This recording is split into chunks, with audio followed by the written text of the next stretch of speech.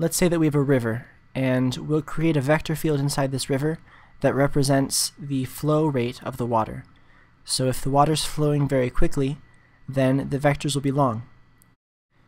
In this case, we want a really peaceful and calm river, so the vectors will all be the same length and the same direction. Now think about what would happen if I added a hose that starts pumping water into this river. Downstream, we'd expect there to be more water flowing, so we'd have the vectors be longer, representing a greater flow rate. Now imagine that I had a vacuum that sucks up water from the river. Now downstream, we'd expect there to be less water flowing, so we'd have the vectors be shorter. Divergence is a way to describe how much a particular point in a vector field is a source or a sink for vectors. So here where I added a hose, that would be a positive divergence for this vector field. Where I added a vacuum, that's a negative divergence. Here the divergence is 0 because there's nothing changing the amount of water. In general, if we see vectors spreading out or diverging from a point, or if we see vectors being strengthened after passing through a point, then that point works like a source or a hose, and so it has positive divergence. On the other hand, if vectors tend to converge towards a point, or if they get weaker by passing through a point, then that point is like a sink or a vacuum, and it has a negative divergence. If the point in space does not add or subtract to the vectors, then the divergence there is 0. Let's see if we can find what the divergence is of a gravitational field. So the gravitational field tells us the direction and the strength that gravity will be pulling on an object. Here you can see that all of the field vectors are pointing towards Earth and are all converging towards the Earth. So the Earth has a negative divergence. In free space, the divergence is 0 because nothing is adding or subtracting to the gravitational field.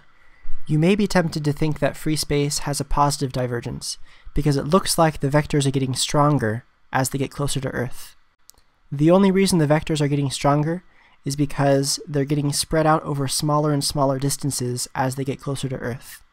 Really, nothing is adding to or strengthening the vectors there, just the fact that it's a smaller area. An electric field tells us what kind of force a positive charge would feel at any point in space. Notice that the field vectors are all pointing away from the positive charge and pointing to the negative charge. So the positive charge has positive divergence, and the negative charge has negative divergence. Once again, free space has no divergence, or a divergence of 0, because it's not adding to or subtracting to the field.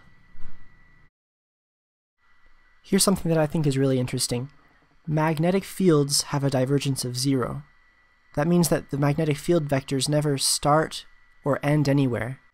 Outside of the magnet, they go from north to south, but inside of the magnet, they go from south to north, so they never start or end anywhere. That's why if you split a magnet in two, you don't get one north pole and one south pole. You'll get two smaller magnets, each with a north and south pole. Okay, we've talked a lot about what divergence physically means. Now let's talk about how to calculate it. I'll call my vector field f, and I'll say it has components p and q. So p is a function that will give me the x component, and q is the function that gives me the y component. The divergence of f is equal to del dot f. Now that little del might not be very familiar to you. What del means is you can think of it like a vector, and its components are partial with respect to x and partial with respect to y. And then if it has a z component, partial with respect to z, etc. So then to find del dot f, I would take my x components together, so partial with respect to x of p, and then add in my y components, so partial with respect to y of q. Now take a minute and look at that equation, because it actually makes a lot of sense. Partial of p with respect to x is the amount that the x component of your field is increasing as you increase x.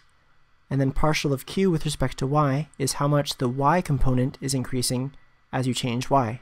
So it makes sense that if you add the two together, you'll find how much you're adding to the vector field at that point. Let's do an example. If my vector field has an x component of 3x squared minus 5y, and then its y component is 2 plus y, let's see if we can find the divergence. So first we find the partial of the x component with respect to x. So we'll take the derivative with respect to x and treat y as a constant. So 3x squared, if you take the derivative, becomes 6x, and then the minus 5y is like a constant and its derivative is 0. Then we'll add in the partial of the y component with respect to y. So that's just 1. And so 6x plus 1 is the divergence of this vector field. Whenever that's negative, so whenever x is less than negative 1/6, then the divergence is negative, and it's as if there were a vacuum sucking up the vectors of this field. Whenever it's positive, then it's as if there was a hose pumping more vectors into the field. And that's the divergence of a vector field.